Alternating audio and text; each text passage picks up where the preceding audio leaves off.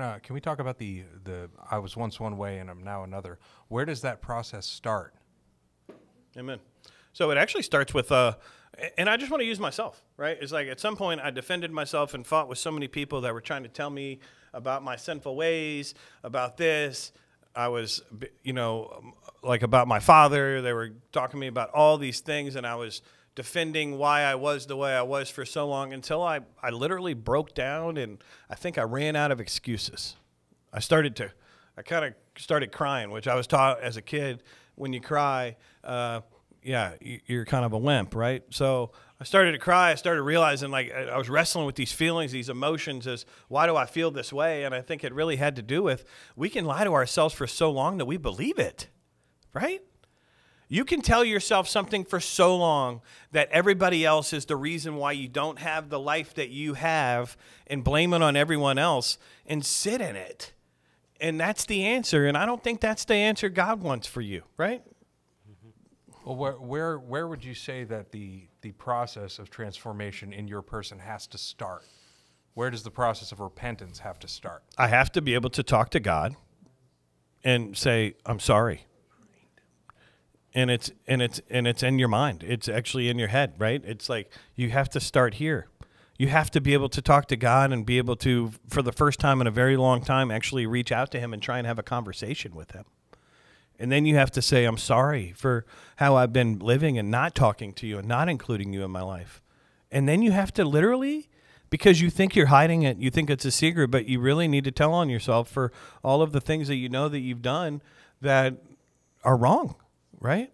And then once you do that, once you get to that space where you feel that you've unloaded, with our Lord, and anything else that you've forgotten, you've covered, you're able to move on to the next step, right? It's a new dawn that breaks out, right? It's, but I guess what I'm asking you guys is, why is it that people have these feelings that they want to do it? Once they get in it, they fall right out of it. Well, I have something for the. So the original Greek word for repentance is metanoia. Which literally means changing one's mind. That's right. And it has to start in the mind, because the mind is the wellspring of all of your actions. So if you sometimes people will hear the gospel and they'll immediately try to amend their behavior without completely giving their mind over to Christ. And right. if you're still savoring or harboring or nurturing any kind of sinfulness in your mind, you're going to fall into a worse state than before. But if you give your mind over to Christ and your flesh hasn't caught up yet, you're still going to fall a bunch of times, but you have a mind that hates sin now. Right. And that mind will not suffer you to live that way for too much longer. Right. And it's not that the temptations aren't always going to be there to want to go back and do the things that you used to do all the time.